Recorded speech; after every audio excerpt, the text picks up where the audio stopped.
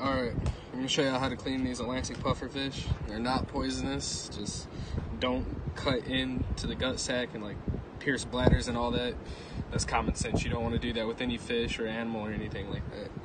So the first thing you want to do, is come in a little bit, is you want to feel right here to where behind the skull stops. You want to cut down a little ways and cut through his backbone. Once you go through his backbone, stop. See how that meat comes up right there? Cut a little bit further down. See how it's starting to peel out already?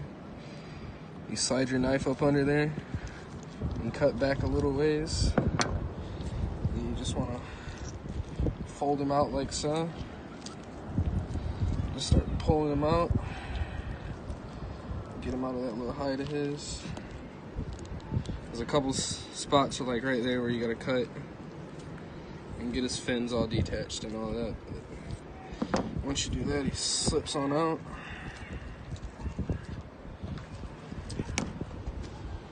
Like so. Just disconnect him and comes out perfect little piece of meat like that. And just trim little pieces off that don't look edible. You can cut his fins off if you want to. I leave his fins on, they don't bother me. This bottom piece right here, I do cut off you just slip your knife up under there. Run it up just like that, and then that'll come off. And that's how you clean the Atlantic puffer fish.